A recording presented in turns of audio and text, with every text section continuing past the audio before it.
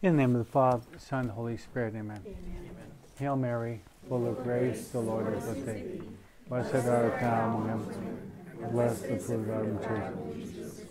Holy Mary, Mother of God, pray for us sinners, now and at the hour of our death. Amen. Come, Holy Spirit, fill the hearts of your faithful and kindle within us the fire of your divine love. Send forth your Spirit, and they shall be created. And thou shalt renew the face of the earth. Let us pray.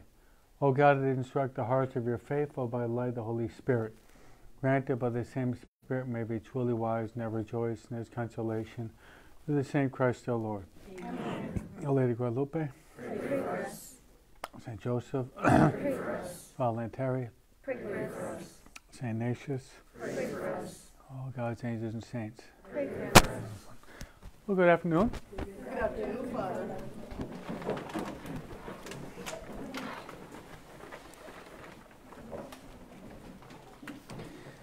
Okay, we've entered into the fourth week of our spiritual exercise program, and we're building a New York edifice, if I can use that word, no? Because we don't have big edifices here in California, but New York, we've got them, no? And this edifice has 10 different stories. So the foundation is we have to know why we're here. We don't want to have what's called an identity crisis, right? It would be like a chicken with his head cut off. He's going to be going nowhere fast and run out of gas, right? Okay. So we're here to praise God, reverence God, serve God, by means of that to save our soul. Then we had to encounter our major obstacle, which is that of sin. So we meditated upon the triple sin. That of the angels, that of Adam and Eve, not Adam and Steve, but Adam and Eve, and one soul that was lost because of one mortal sin. Then we meditated upon last week some of your favorite topics, timely topics that could be utilized during your Christmas Eve meals and your New Year's meals, right? That would wake people up if they're yawning. And if they're having a highball, they'll get even higher with that highball. Huh? And that means death, judgment, heaven, hell, and purgatory. With embellished or impermeated with the idea of eternity, which means forever and ever and ever and ever and ever. And you all utilizing your Ignatian contemplative apparatus, if I could use that terminology, you imagine your own death, as well as you imagine yourself planted in the depths of hell. I hope you did that. Now I know it's challenging, and you probably want to get in a pogo stick, as we used to use in the 60s, and jump over that like a kangaroo, right? I used to be able to go up and down stairs with a pogo stick without any hands. Pretty good athlete, huh? When I was about 13 or 14, no? So we don't want to be pogo jumping over hell, because we may trip and end up slipping into it and never get out of it, right? So better meditate upon it now in time than to have that as our eternal destiny. Saint Faustina said to in the meditation on hell, which you read, her reflection, she noticed that all those that were in hell actually denied the existence of hell. I think that's a pretty interesting observation, right? Those who were in hell said hell did not exist. So hell does exist.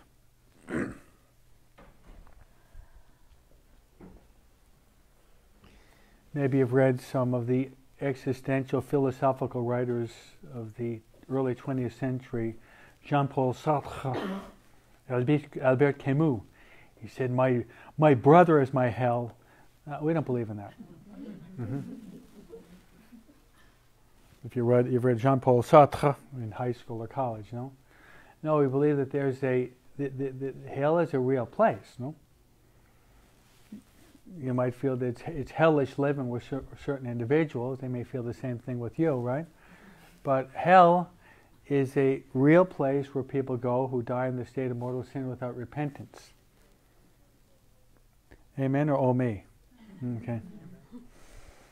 Okay, so now we're going to be going from,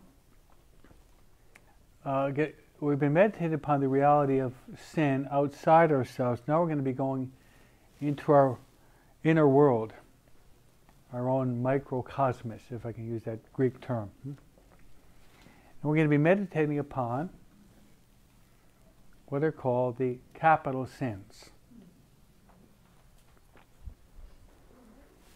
You hear me? Yes. The capital sins.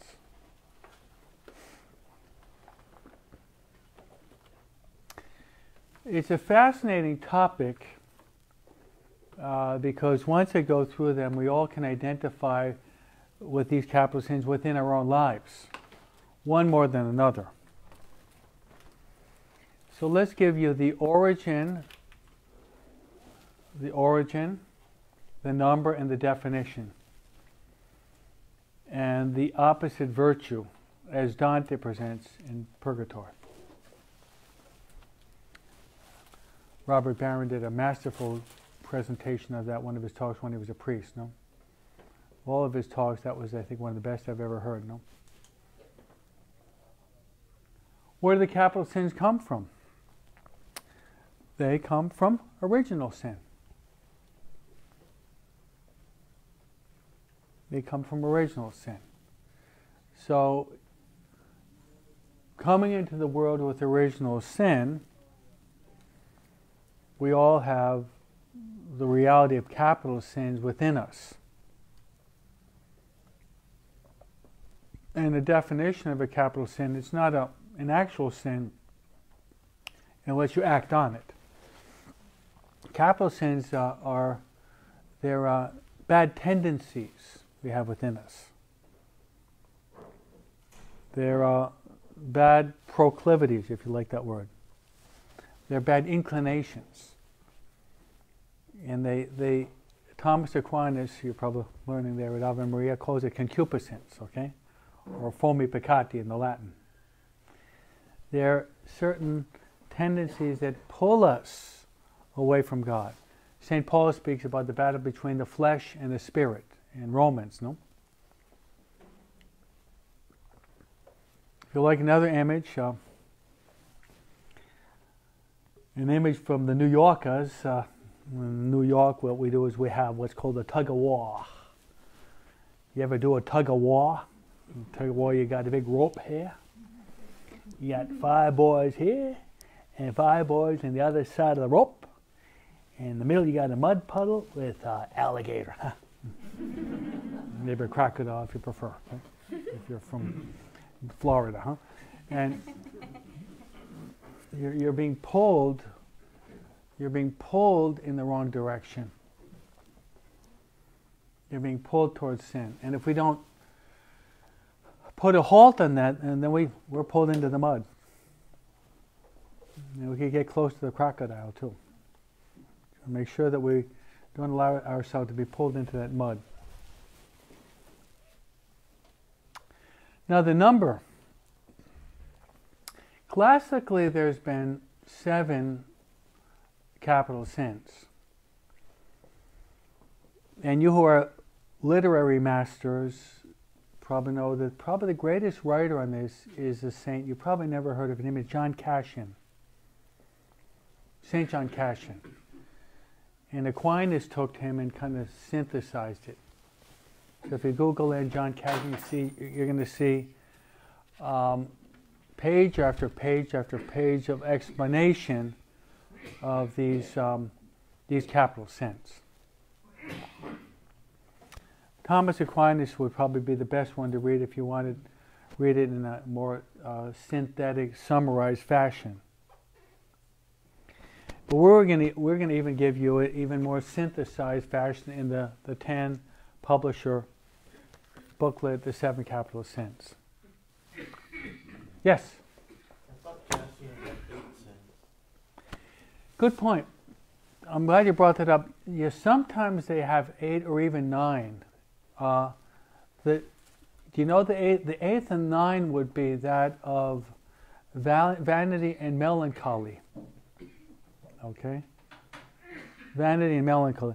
Well, here's a good question related to this topic, because we're in Advent season, which we're doing a little bit of penance. Is it, a lot of women here, is it wrong to put makeup on? What do you think?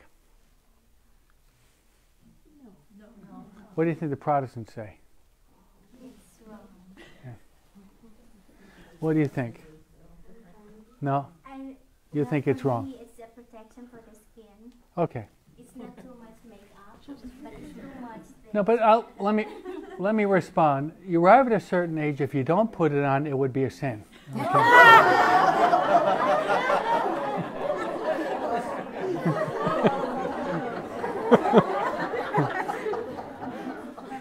You fell into my trap, okay?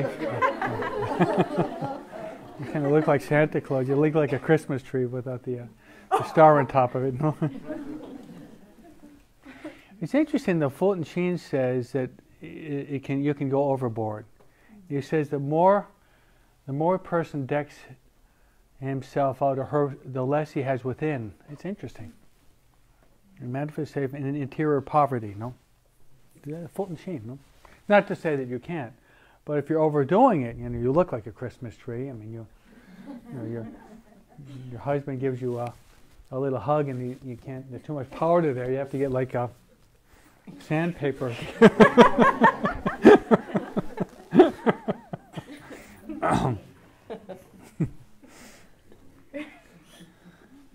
So we're going to be going through. We're not going to be going through vanity and melancholy. We'll go through the other 7. I'll give you the 7. I divided them into my own category. Then what I'm going to do is I'm going to go through them quickly, and God willing, we'll spend time on the capital sin of the present epoch in which we live. I really feel I have to do justice to one of them because it's the biggie in this country, in Europe, and other places too. So let's get to know the capital sins. You want to be begging for the grace of self-knowledge to see what's your capital sin. And then to practice the opposite virtue. I just want to give you a little bit of Dante. Okay? What is the capital sin, and how can we practice the opposite virtue? So the first 4 are related to our corporal nature, our body. The other 3 are related more to our intellectual nature. And they are? Are you listening? Yes. Okay, the first is gluttony. You ever hear the word gluttony? Mm-hmm. Spanish, la gula. La gula. Then lust. Then greed, sometimes mentioned as avarice, right? Then laziness, sometimes said as sloth. Spanish, la flojera. Si habla español, la vagancia. La vagancia es la madre de todos los vicios. Madre tiene que obedecerlo. Then you've got envy. It's a little bit different than jealousy. Unless you have your degree in theology, you probably don't know the minute distinction. And then anger. Are you a Kodahuda? Anger. And that what is at the root of all the capital sins is that of pride. Pride goes before the fall. My dad would always teach us as kids, no? Before we fall, there's usually pride involved in it. So the first four rather, gluttony, lust, avarice, and sloth are related to our body. We have to tame the old man, as St. Francis would say. No? Conquer the flesh, right? Either we conquer the flesh and we experience the freedom of the sons and daughters of God, or we become slaves to the flesh. No? A lot of people, they're slaves. The other three are related more to our intellectual nature, that of envy, anger, and pride. So let's go through them. I'd like to give you some definitions and then give you the contrast. I want to hone in on one, which is the sin of the century. Gluttony. What the heck is that? The American society, Father. Well, true. Yeah. It's a very gluttonous society because we have so much abundance here, right? If you ever go to the Philippines, you go to Mexico or other places, or Vietnam, you know, you don't have food. Everywhere you go here, there's malls and restaurants and pizza parlors, right? No? So there's a real abundance here. Could I give you a definition of gluttony? Could I? You give me permission? Yes. Thank you. Okay. Gluttony is a disordered desire to eat and drink. You should underline the word disordered. Mm-hmm. It's a disordered desire to eat and drink.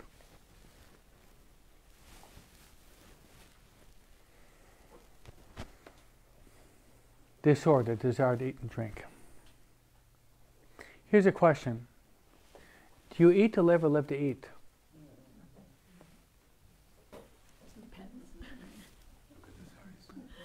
Thanksgiving? Christmas? New Year's? Hello? Now, it's a good one-liner. Do you eat to live or live to eat?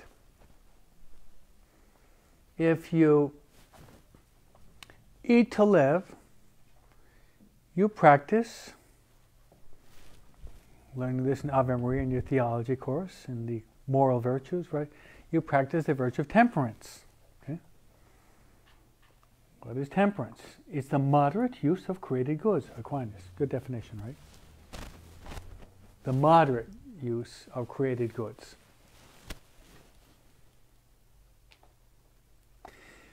Temperance, it encapsulates not simply eating, but the whole dominion of our bodily appetites. Sexual appetite, eating appetite, sleeping appetite, exercise. In other words, the proper use of our body. It's more panoramic or more global than just chowing down 5 hamburgers, okay? It goes beyond that. But do you eat to live or live to eat? So if we're eating so as to live, that's temperance, but we're living only to eat, that's called gluttony. As Paul calls it, the God of the belly. El Dios de la panza. Mm-hmm. The God of the belly, right?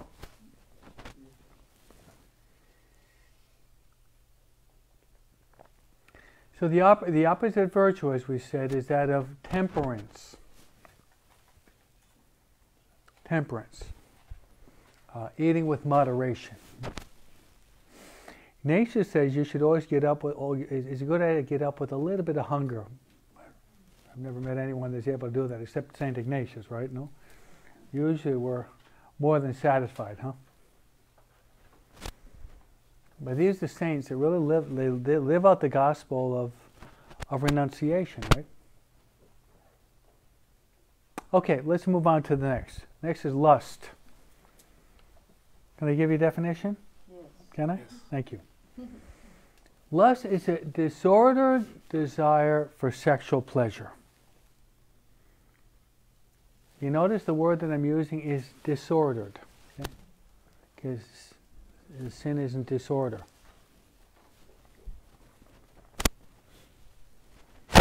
In the Catechism of the Catholic Church, they define sin as disorder, taken from Aquinas once again. It's a disorder.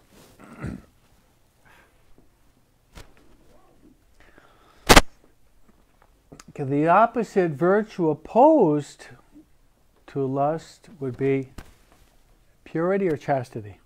You can use both. Yeah, you can use both. They're both pretty good words.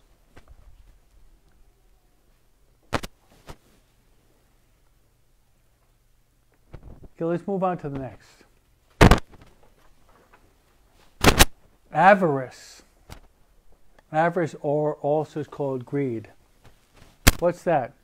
It's a disordered desire for material things. Black Friday? Black Friday? There's a good one-liner from Eric Fromm, which I think you're really going to like. If you are what you have and you lose what you have, then who are you? I'll try to say that in Polish, huh? That's a good one, huh? So if you are what you have and you lose what you have, then who are you? Okay. What happened in 1929 on Wall Street? People were throwing themselves out the window because the stock crashed and people were committing suicide, right?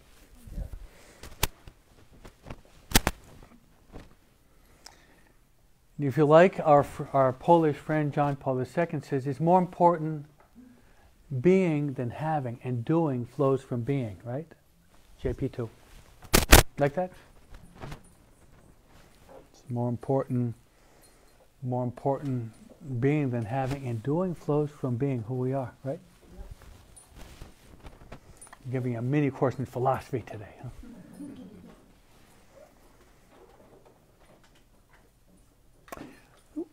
Well, okay, so the opposite virtue to avarice would be that of generosity, right? Generosity.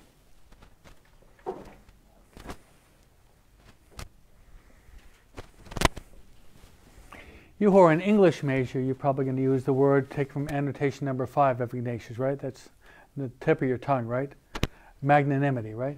You're about to say that, right? Magnanimity, magna anima. What would be the opposite of magnanimity? So the tip of your tongue is pusillanimity. Okay? Good word, huh? Magnanimity, pusillanimity. Are you pusillanimous? You maybe asked that at the cocktail party, no?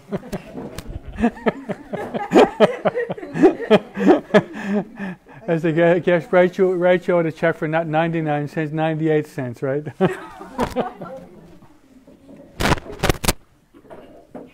Okay, then the next one would be that of sloth or laziness, and it's a resistance in our nature to carry out the hard work that our vocation demands. There's a certain resistance in our nature to carry out the hard work that our vocation demands. I mean, if we're going to live at our vocation, we've got to work hard.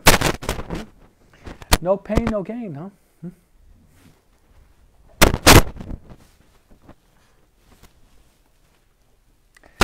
I like the word. Taken from physics. It's called inertia. You know inertia? At least the definition they gave in New Jersey back in 11th grade was an unmovable body needs exterior force so that it's put into motion. Do they say that in California or just in New York?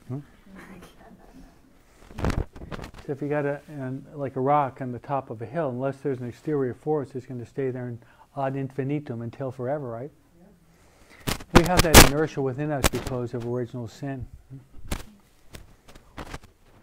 Any of you have any children? Yes. Did you ever have to tell them to do something more than once? Yes? Yes? That's called inertia, right? You have to give them a swift kick in the butt, right, so that they move, right? the opposite of sloth would be diligence, laborosity. It used to be the American work ethic when my dad was working on Wall Street. Hard work, you know.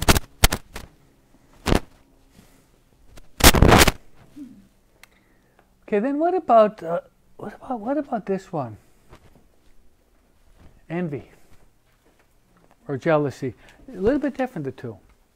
Jealousy is this: I feel sad because someone has something that I don't have. A certain sadness. I feel sad because someone has something I don't have. We all have it one way or another.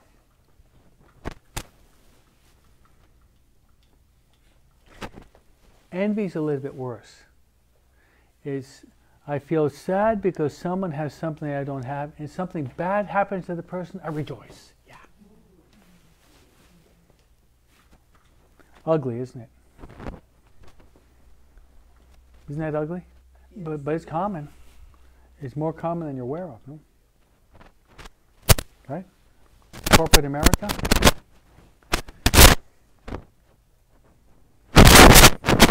So you're working in a company for 30 years. This young college graduate comes in. Within 2 months, he's making as much money as you are.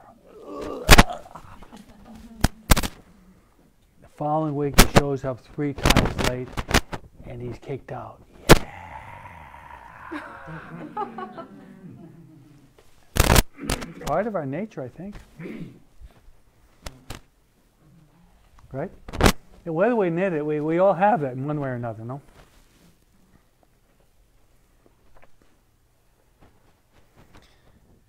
What would be the opposite?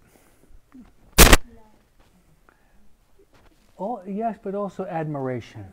Admiration. Instead of envying, you admire the talents that the person has, and you compliment him, right? If he's got gifts, they come from God anyway, right? All good gifts come from God, right? Yes? I have a question about sloth. What if the person has a condition that makes them less energetic, or they have medicine that makes them sleepy or something like that? Great question. The other day I was listening to a talk on Saint Therese of Lisieux. And what you say, your point is, I'd like to write maybe a blog article on that, no? Is every morning we have to get up and ask ourselves, with God's grace and help, what can I do to please God and to help others? It might be something very small. You arrive at a higher level of holiness. It might be simply to offer up your suffering to the church. You arrive at a very high level, offering up your suffering as a victim soul. No. But for example, people that have handicaps, I try to encourage them. Look, okay, you can't do what you did maybe 40 years ago. But there's other things you can do that are maybe even more pleasing to God.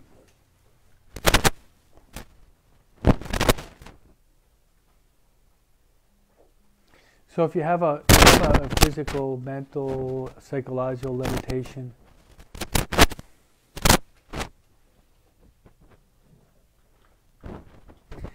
have you ever heard the group L'Arche? No. L'Arche? Have you heard of it?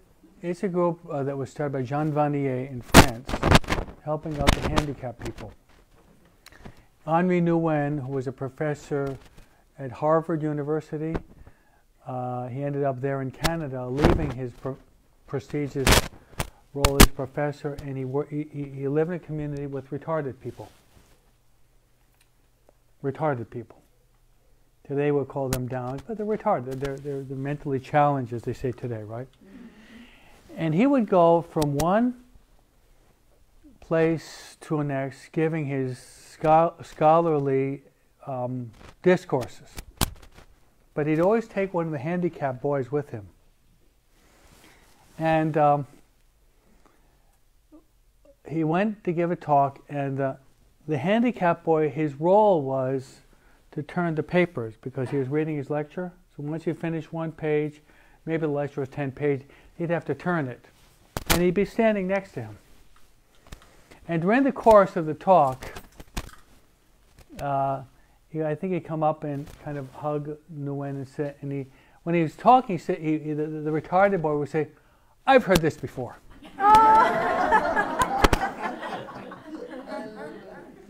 And then he said, "This point I like, no?" Now, 20 years later, if you remember that discourse, what's the only thing you're going to remember?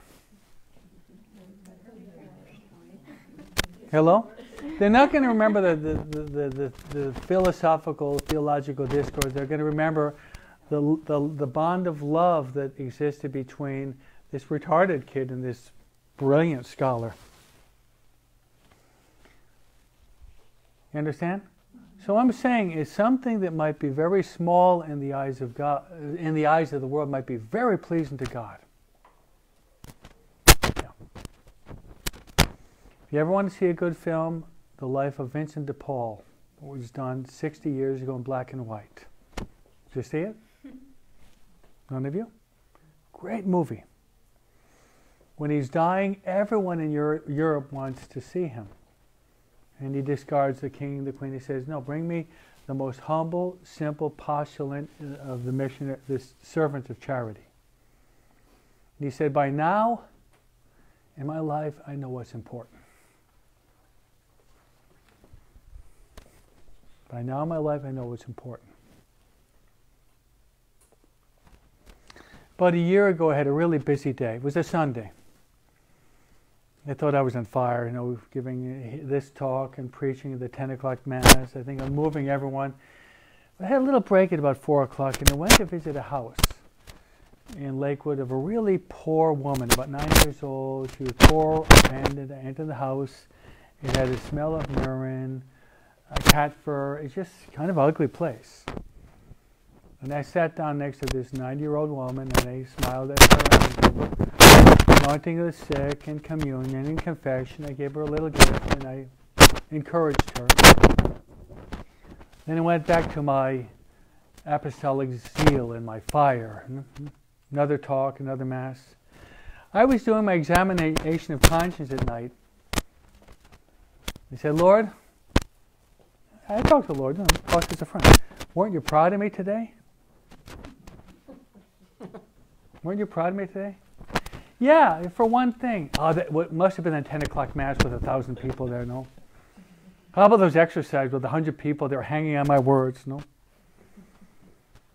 "How about the 7 o'clock Mass where I was giving an explanation of the prodigal son related to Dostoevsky? How about that?" "Yeah."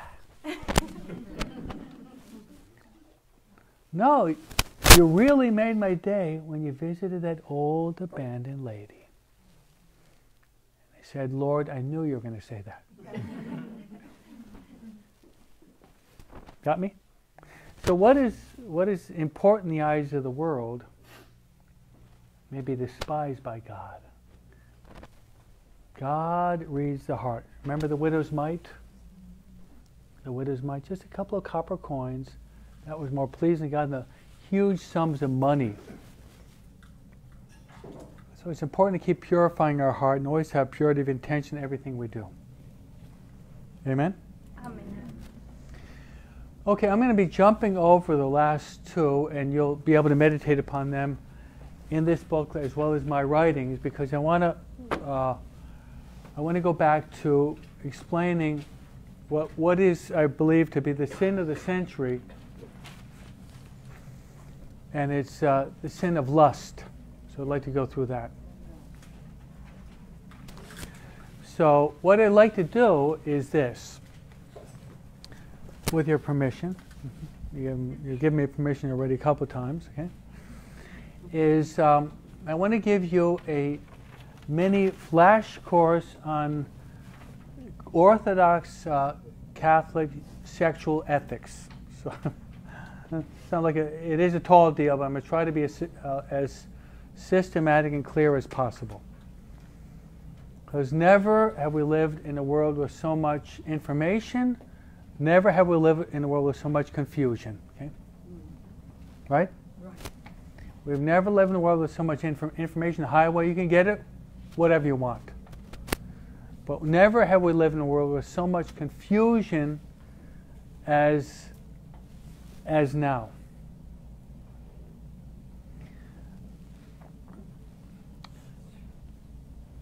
Some of you who might be my age, born in the 50s or earlier, who would have ever thought that you could go to hospital in California, Kaiser Permanente, you could go in as a boy, cut your beard, and come out as a girl.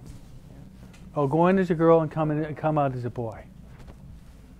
I mean, if you said that back in the 50s or 60s, you would be the laughing stock of the whole company, no? You'd be an imbecile, an idiot. Excuse my English, no? You'd be seen as the laughing stock. Or nowadays, if you speak out against a person like that, you can maybe almost be thrown in jail, right? Because of sexual preference, right? So I think that it's incumbent upon you to have a clarity as to the end and purpose of human sexuality. Otherwise, how many parents here? Your kids are lost. If you don't have clarity on this, your kids are lost. Because in the universities and the high schools, just in the LA Times, a week ago, they were promoting the transgenderism starting with the third graders, I think even younger, which is being forced upon them. Preschool, yeah. So I think that this topic is so important that if you, as I repeat, if you don't have clarity on this, your kids are lost. Don't be surprised that your son comes and says, "Mom, I want to become a girl." Don't be surprised, because that's the moral milieu atmosphere that we live in. So we have to have a real great clarity on this topic. So let's try to give you as much as we can in the limited time. Okay. First is human sexuality is good. Okay? God created everything as good. Whereas the evil, go back to principle and foundation, is in the abuse of God's gifts. Either we use it or we abuse it. It's in the abuse. Everything that God created has a certain purpose, right? If I take a hammer and I got a nail here and I pound it in the table, the hammer is doing what it's supposed to do. But if I take the hammer and I pound you over the head with the hammer, I'm abusing the hammer. Now you can apply that to anything, but especially to sexuality, Father Benedict Rochelle said that most people today carry a cross with not INRI but SEX written on it. Okay? How many problems come because of an abuse of sexuality? How many sexually transmitted diseases today? I'm not a doctor, but I know there's About 100. huge numbers. Back in the 60s is gonorrhea and syphilis. Those two are the biggies, right? And now you mentioned it. And that's transmitted. Those who get it, you're not controlling your sexual appetite. You're not channeling your sexuality where it should be channeled, with your husband or your wife, right? So I'd like to first go through the abuses and then speak about what is the end and the purpose of human sexuality. Let's hit the negative and end with the positive, okay? Okay. Start with our thought world. Is it a sin to have bad thoughts? Says yes. Yes? No, Is it? Okay, this is the response. Listen. Are you listening? Okay, there's a man that was talking with a priest, and the priest asked the man, "Did you entertain bad thoughts?" He said, "No, they entertain me."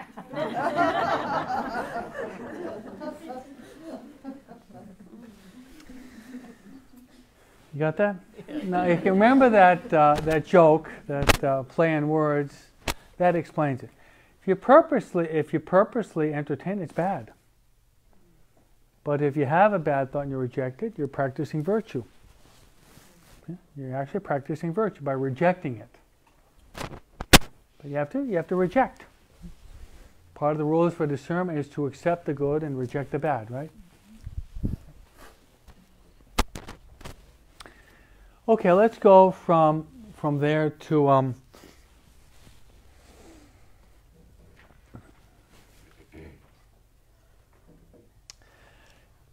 this could be a challenge to us, but what about your speech? What about your speech? Do you is your speech, your words, your conversation, can you fail in that area too? Yes. Can you? Yes. So, in purity in speech, you got to be careful. You got to be careful. You are for immigrants in the United States, using 4-letter words. You got to be careful. A lot of them are bad, no? And telling a bad joke. You know me. I love to tell jokes. I've never told an off-color joke in my life, and I never will. Okay? I never have, and I never will. But I got a whole repertoire of jokes. But let me tell you what happened in the life of John Bosco. There he is. Heard of John Bosco? Mm-hmm. John Bosco had a photographic memory. Do you? Only for bad things, right? He had a photograph, as did Fulton Sheen, as did Aquinas too. But when he's a priest, years later when he's a priest, he's maybe in his 60s, he complained that when he was about 10 years old, some man told a dirty story or joke, and he still couldn't get it out of his mind after 60 years.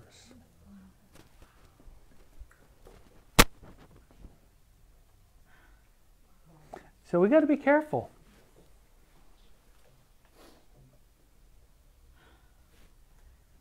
We got to be careful. Out of the abundance of the heart, the mouth speaks, Jesus says. And I think we have to learn not to be impulsive or impetuous. We have to think before we speak. Right? Think and then speak. And if you're agitated, you're in a bad mood, maybe you get a watermelon, put it here for when the sandia, put it there at least for, and then once you calm down, spit out the seeds, and then come out as a civilized person, not as a barbarian.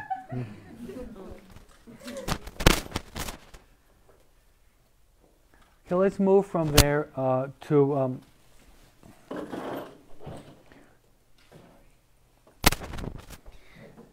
about speech then. This is a real challenge. If you're always with colleagues or relatives that are always using bad language or dirty stories, hey, you're doing the exercises, don't go out with them anymore. Right? Some of you feel uncomfortable, maybe you feel I'm an extremist, but don't think you're going to change them. They're going to change your way of thinking, your way of speaking. No? These exercises are made to transform us into saints. Okay? Change our way of thinking, change our way of acting, and change maybe our social network too. Yeah.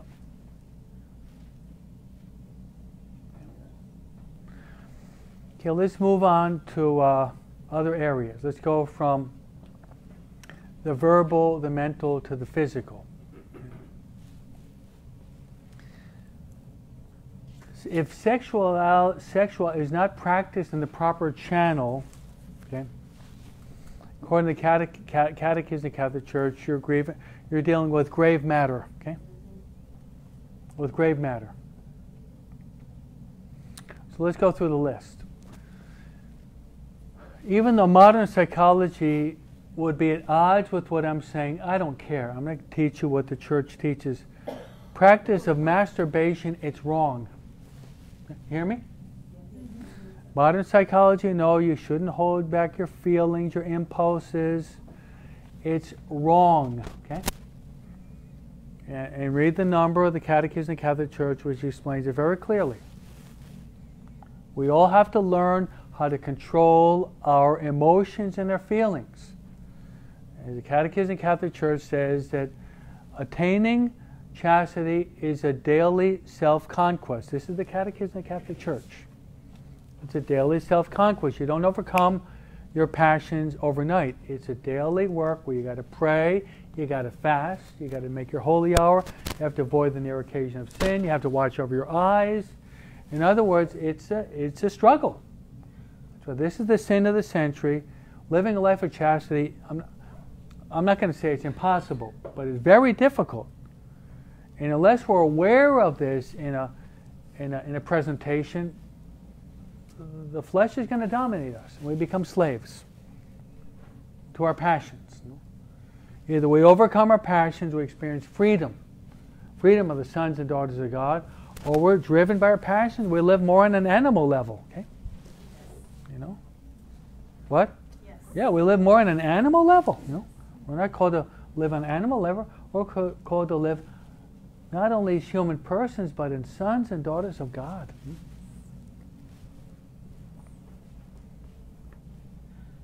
Let's move on, okay? Next would be fornication. Usually when I give this talk, half the people don't know what that is. Do you know what that is? Yeah, okay, so another name for fornication would be premarital sex. That's wrong. Okay? Paul uses the word fornication in his list in Corinthians. Premarital sex. Now let's expound upon this a little bit more.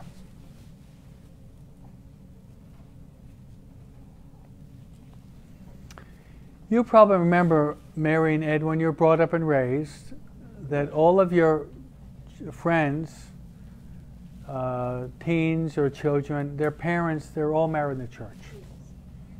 I don't remember ever, half of my friends were Italian and Irish, that means a Catholic, and the others were Jews. I didn't remember any of them not married properly back in the 60s. I don't remember any of them.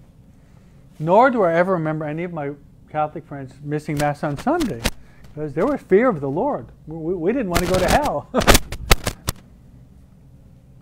Nowadays, if I give a baptismal talk, usually Teresa will give it. I gave it for many, many years. Before the old church was packed, we would have one 25 years ago. The Hispanics were having double the number of kids they're having now. Most of them were married in the church. Now I would say, I'd have to ask Teresa, I'd say maybe 1 out of 4 of the couples bringing their children to get married are married in the church. 1 out of 4, 1 out of 3, maybe in between the two. That's huge. So that's called permanent fornication. Yep. If you like the terminology. Permanent fornication. You can call it, there's a lot of, I'll give you a Roget thesaurus, there's a lot of vocabulary in this. Cohabitation. Living together. In New York, we say shacking out together. Shack out, no? You have to see if you're... here's the big thing they say today. We have to see if we're compatible. Whether or not we got chemistry. You got chemistry. Otherwise, you're going to explode in a short time. You know, it's every Tom, Dick, and Harry, excuse my English, every Tom, Dick, and Harry, he's got a trial marriage. In the meantime, they're crucifying Christ, and if they die, where do they go? Go to hell. So people are even getting civil marriage, being Catholics, young adult Catholics are getting civil marriages, which we Yeah. find out is not. Yeah, they maybe go to a justice of the peace, they go to maybe Las Vegas, maybe with the intention to get married in the church, but often it's a trial marriage. We have to see. I've heard this. Marriage is a very serious commitment. I don't want to make a mistake. And they're living together for 20 years. Really? No, really. This is such a serious commitment that I don't want to precipitate it.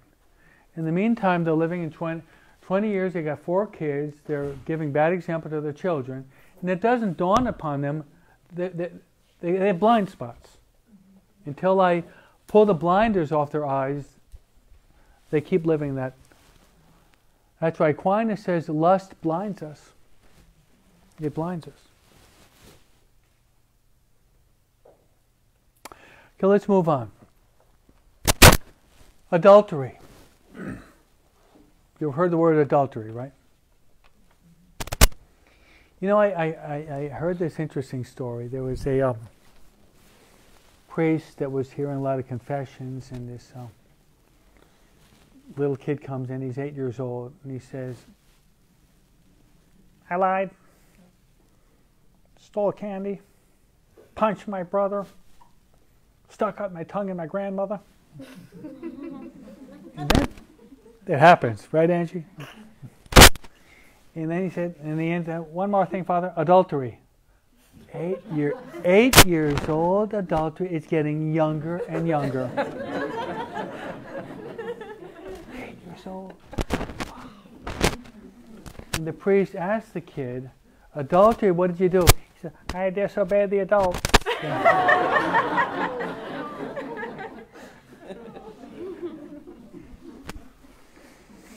There was a child that made his first confession. He made his first confession, and it was the first time the kid was going to, and he went face to face. So the priest was going to give him absolution. So the priest went like this to give the kid absolution. Right away, the kid did this. Yeah! High five.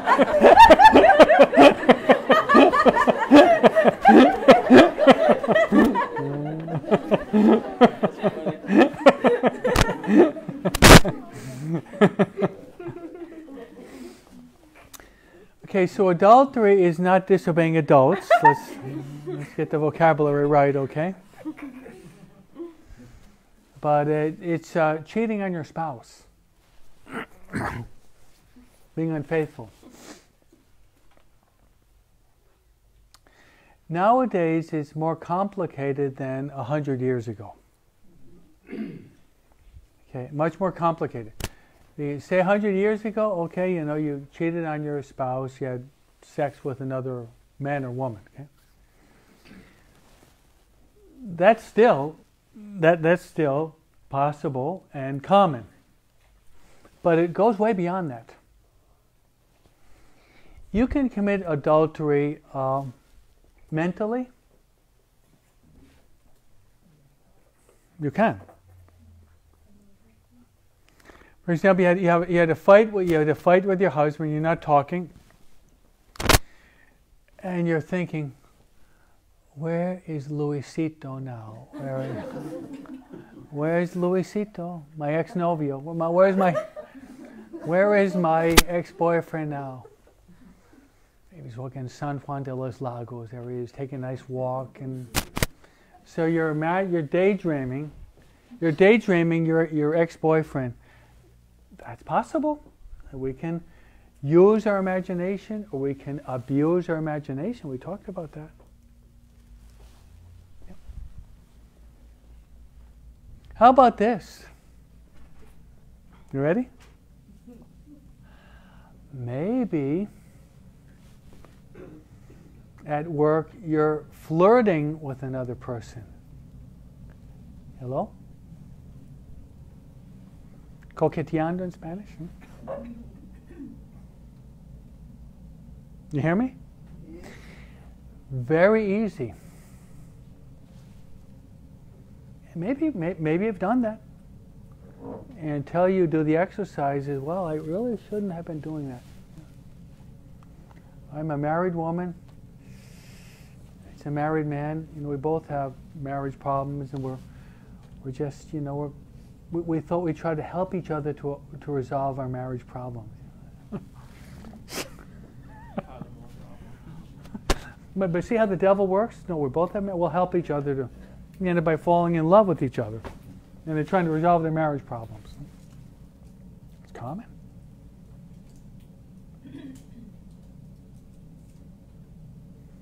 You know it's wrong. I'll give you an example. You know it's wrong, but you're having a cup of coffee with another person, and he or she does not show up one day. You're sad the whole day. Where is he? Is he sick?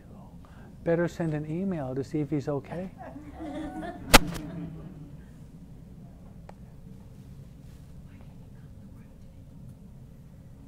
Yeah, why didn't he come to work today? I better send him a little gift, otherwise he'll fall into Ignatian desolation, right?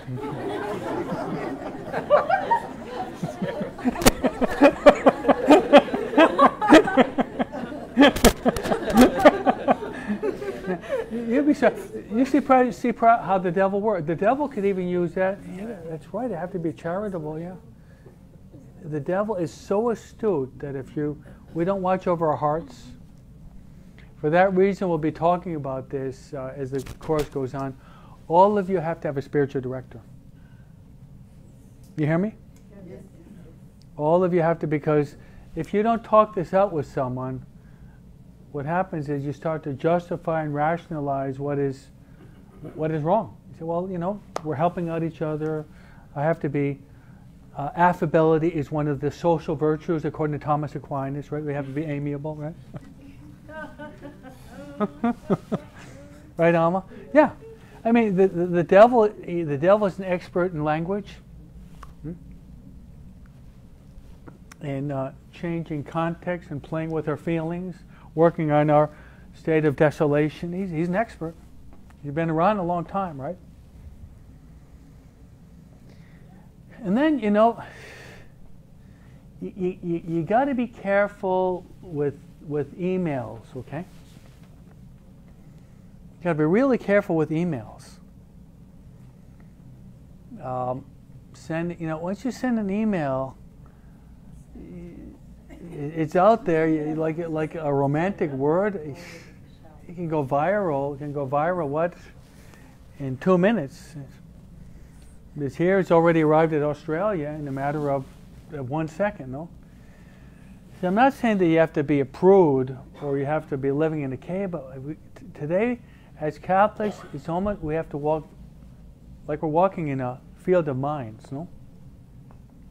Right, Eric? I really feel, even for priests, even more so, pray for us, no? Boy, like you're walking in a field of mines. Every step you take, everyone is looking at us, what's happening in the church, no? It's tough.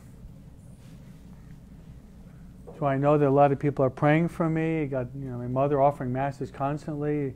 Yeah, I know. Otherwise, it's easy for all of us to fall, right? All of us. There go I, say the grace of God, right? But then there's another word. I don't know if you've heard it. There's new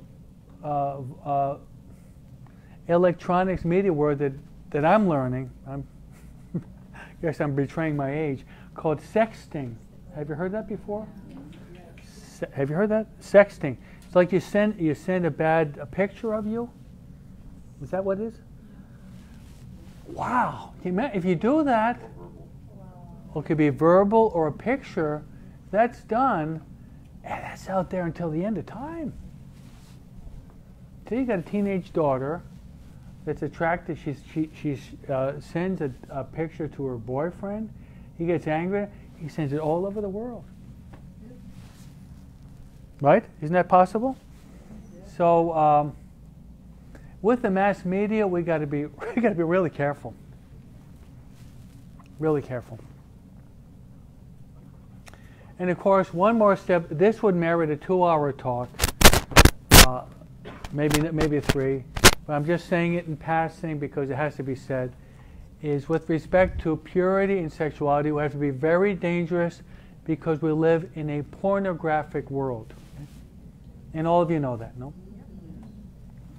I don't like to talk about this topic, but it has to be mentioned, right? In my masses, probably 3 or 4 times a year, I give a homily in that, trying to adapt it to, because you got children there. But sometimes I feel like I'm the only one crying out wolf. It's like you got an elephant in your bathroom. Is there an elephant in the bathroom here? Is it here? It's so obvious to be it's the biggest addiction in the country. What was that movie? 40 Shades of Grey, was it? Yes. Oh, okay, 50. 50? Okay. Uh-oh.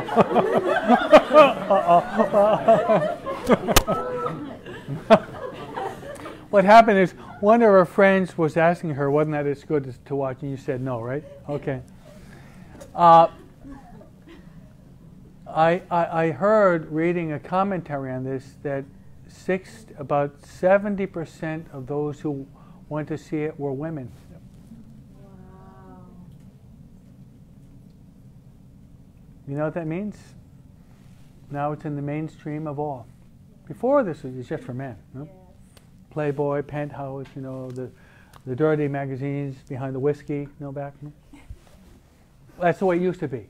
And now women are becoming engaged in that too.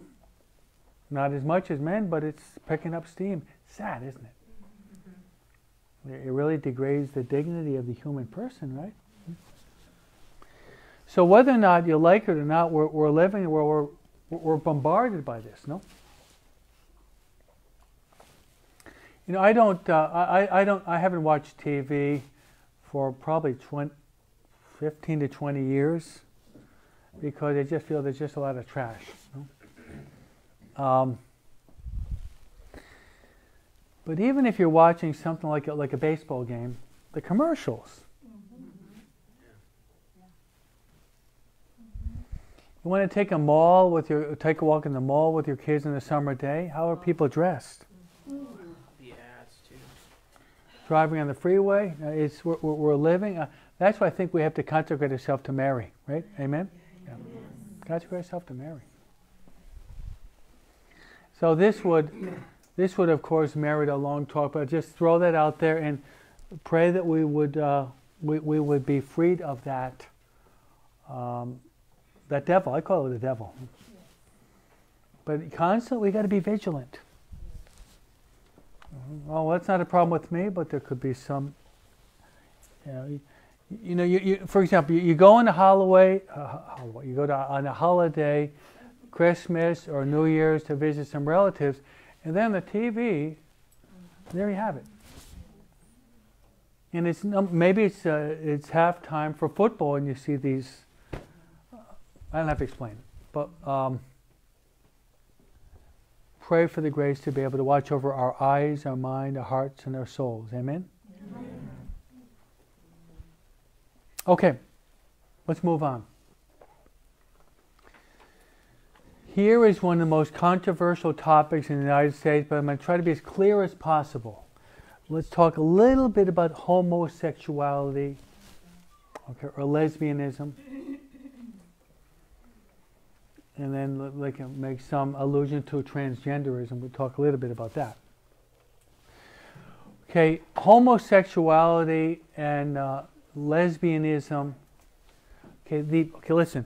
The practice of it. It's an abominable sin, and it's against nature, against even natural law. Okay. So I'm saying the practice of it. A man having sex with man, and a woman having sex with a woman. It's a very serious sin because it's against nature. So adultery is wrong, but a homosexual act is worse because it's even against the nature of the way God created man and woman to complement each other. Okay? Now, As the Catechism points out, if you have a man or a woman that has this condition, this would merit another 2-hour talk that I don't have enough time. The origin of this would merit a long talk. Then, okay, then the homosexual person or the lesbian has that condition, has to live a life of chastity. That means that a woman cannot be living with a woman, a man cannot be living with a man, and forming, I don't like to say family or marriage because it really is not, okay? Okay, I don't like to, any way possible, to promote this as an institution that is pleasing to God. However, I'd have to say this. Say, for example, you have this man who he says, I'm homosexual, but I don't go to gay bars, I don't go to saunas, I don't go to beaches, I don't go to bathhouses, I've never gone to that, but I've got a really strong tendency to be with another man, and I haven't given in to it, but I'm fighting against it every day. That man can become a super saint. Or a woman, I like women. I just like women, but I haven't gone to any place where there's that connection, even though I'm drawn to it every day. But I'm fighting against it. I pray, I fast, I'm establishing wholesome relationship, I'm going to daily mass, but I tell you, I am drawn to that so strong, I haven't given in. That woman can be one of the greatest saints in heaven one day. Because it's a real battle. Okay, did you hear me? Mm-hmm. So there's a considerable number of people that have that problem today. Okay? And they can be, and I have to say, they can become great saints. But a man having sex with a man is wrong. Yep. You hear me? Yes. And you people, you have to be clear on this, because with your parties, half of your relatives are going to be supporting this. Maybe more, no? Do not get involved in emotional tirades with them, but try to use faith and reason. If it's just going to be shouting at each other, you're not going to get anywhere. Part of these exercises is to teach your people how to use faith and reason. Use your mind. Yeah. Right? A lot of it's common sense. Yeah, use your intellect. Now, if you really want to, I think this is a topic where it's worth studying and becoming more and more expert in this area. Okay? The best way to defend this, and there have been really good articles writing in defense of traditional marriage from Christians, from Focus on the Family, from good writers. But talking to a group like this, if you're talking, say, to a young person who's maybe going to college, that feels that he's the big shot, the big intellectual now, and now living with parents, they're kind of old fogies, archaic, obsolete relics of the past, no? I still feel that this argument is the best. What does God say about it? Okay, Sigmund Freud has got his idea, right? Okay, Freud has got his vision, right? There's the psychological. Malthus maybe has his. Okay? There are different philosophical schools that have their perspective. But what does God say about this? The very first book of the Bible says this: God created man and woman. Okay, man and woman. He created man and woman. A man will leave his father and mother. He will be united to his wife. What God has brought together, let no man rent asunder. That's from the book of Genesis. Do you know who quotes this? Jesus Christ. You hear me? It's from Genesis. But Jesus Christ in his teaching, he quotes this. You know who else? St. Paul in the Ephesians. So you got Genesis, you got Jesus, and St. Paul. What more do you want? You know, when I was in 7th grade, I started studying public speaking when I was in 7th grade. It was Mr. Postum back there in Jersey, you know. A few things I remember, and this was about 50 years ago. He said, learn when you're speaking, don't use vocalized pauses. You know what that means? Or Spanish, este, That's bad speaking. Okay. Second is, you can either have the wandering eyes when you're teaching, or focus on one person. But not the person that's falling asleep because you become discouraged, but someone that's really paying attention to you. That encourages you. Now this is 50 years ago, but the last thing I remember is this. When you're preaching and teaching, or like in debating, look for the weak point and go for the kill, the jugular vein. Look for the weak point. The Achilles heel, go for the kill. Like a boxer? Cinderella Man, look for it, no? Max Baer? Yeah, great movie, huh? Or, you know, if he hits a fastball, how about a slider? How about a curve? Along the letters? Nah, outside corner, no? Keep away from the brushback pitches, right, Ed? No? Okay. So, this is what they taught. The power of the argument depends upon the authority of the source. You hear that? Yep. The power of the argument depends upon the authority of the source. So if I say, you know, my friends, Joe Smith said this on the corner of Carson and Norwalk. Joe Smith happened to be my grandfather, but that's not that.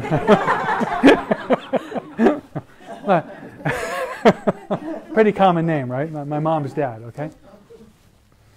But if I were to say, according to Aristotle, more powerful? According to William Shakespeare in Macbeth. According to Dante in the Divine Comedy. According to T.S. Eliot in The Wasteland. So I'm quoting very authoritative sources from philosophy and literature. There's power. But what if I say, according to the book of Ezekiel? Wow. How about 1 Corinthians 13, St. Paul on love? How about Matthew 5:8? Blessed are the pure of heart, for they will see God. So the more authoritative the source, the more powerful the argument. Amen? So I would say, there's many ways to approach this, but I think that someone might say to you, well, I don't really believe in God. I would retort saying, okay, but you have a double doctorate from Yale and Harvard. You know, the Bible is the most well-known book in the world. You simply discard that. That's a sign of your ignorance, even though you got a double doctorate. Right? We can't deny that it's the most famous book in the world. No? So if you really want to do some study up on abortion, but study also on this fact. Because the two big dangers of this society are abortion and the widespread proliferation of homosexuality and transgenderism. One kills the innocent baby, the other is going to destroy the family. I was reading an article the other day. If there's so much sexual confusion, this could ruin our country. It could easily ruin our country. These two things, killing the baby and destroying the family. If you ever study world history, when do the societies fall apart? When the family falls apart. The Greco-Roman society, any great society fell apart because the family was being rent asunder. JP2 called the family the basic building block of society, right? The domestic family. The domestic church is the family. Yes? Father Lou, if we have LA Times, other mainstream media that are widespread in promoting abortion, LGBTQ,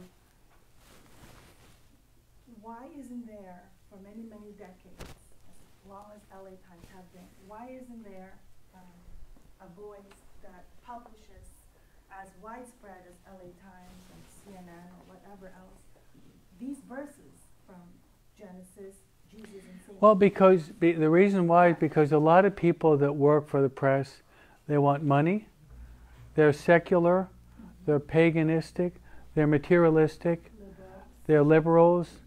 They don't accept that. A lot behind abortion and Planned Parenthood is money. Is money. Why can't we have? Because we're in the minority. But okay, good point. Let's work on it. I think there's a lot of positive things. For example, relevant radio, EWTN, Radio Guadalupe. No? I've actually been on those three. I have been. I've been on EWTN. I've been on Relevant Radio several times. Now they're asking me in Relevant Radio in Spanish, so they're starting that. They're asking me to go in well, I'm just on the phone. So it's a way in which we're touching thousands of people. I write books. You can get one if you want, no? So I think we have to try to spread the Word of God whatever way possible. Whatever way possible. So this little group, if all you people become great saints, what's going to happen? 50 of you become saints, you're going to change the world. You hear me? I'm not saying that as a pious platitude or a cliche. You're called to become a saint. You are too. You too. You're called to be a saint. We're all called to become saints. The biggest tragedy in the world would be if we don't become a saint. That's the big tragedy.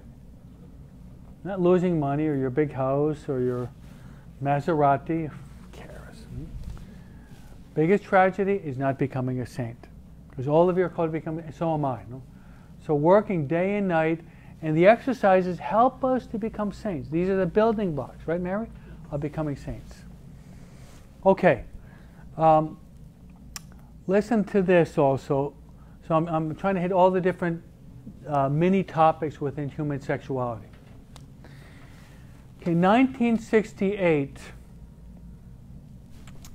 the moral ecclesial atomic bomb exploded.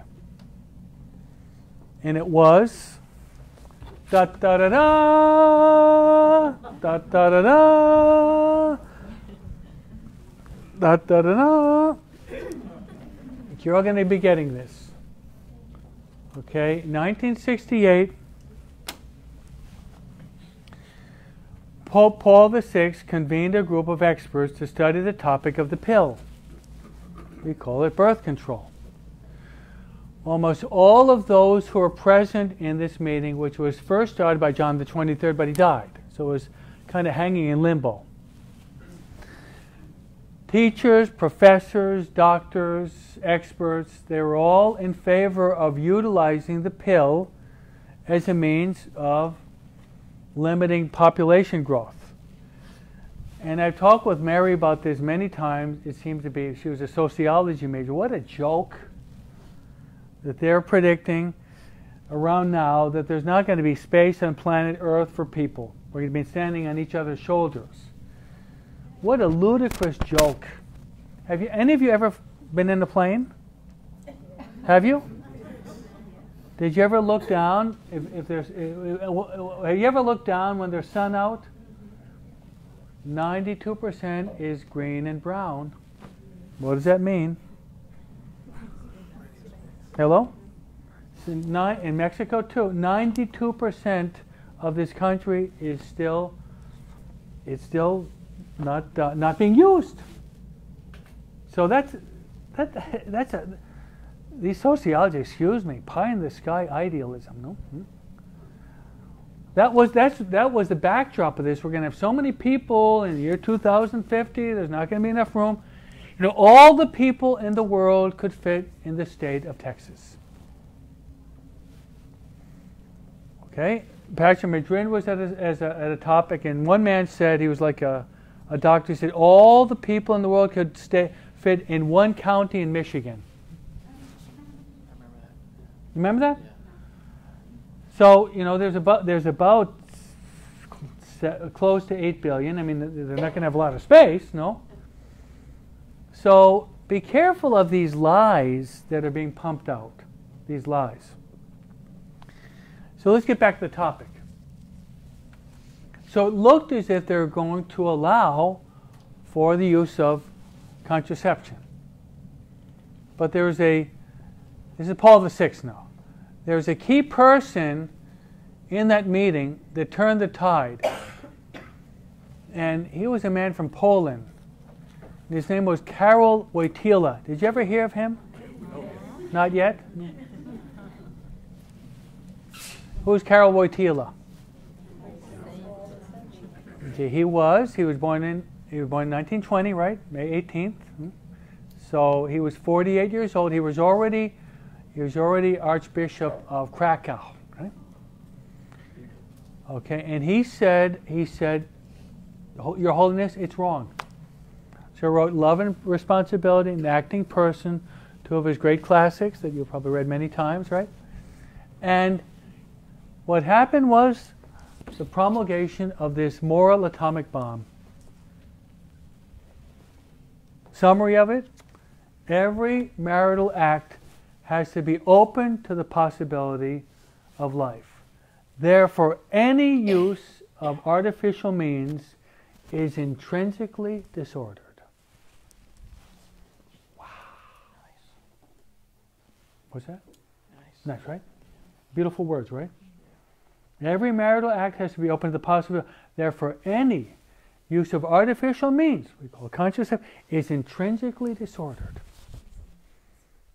Intrinsically means by its very nature, by its very essence. Catechetically, it's a mortal sin.